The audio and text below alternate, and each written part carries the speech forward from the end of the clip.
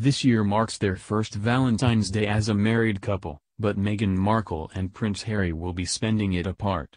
Queen Elizabeth's grandson has a work trip scheduled for February 14, Kensington Palace has confirmed, and it's about the most opposite of romantic you can get. Harry, who was appointed Captain General Royal Marines in December 2017, will travel to Norway, where he will visit Exercise Clockwork, a program of extreme cold weather training.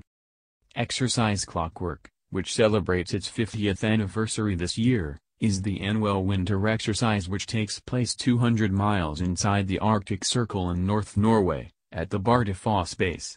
It has trained over 16,000 Royal Marines and Royal Navy sailors and airmen since 1969. Harry will fly to the air station in Bardufoss next month to meet military personnel living and training across 6 months of the year on the base. The 34-year-old royal will learn about the history and context of clockwork on his trip and view a variety of outdoor ground training stances.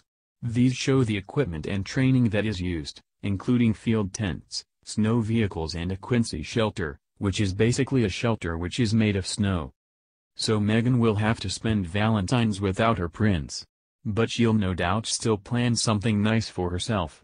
Ahead of Valentine's Day 2015, the former actress wrote on her website that TIG about the importance of self-love. In a post titled, "Hook, Line and Sinker, I am such a sucker for Valentine's Day."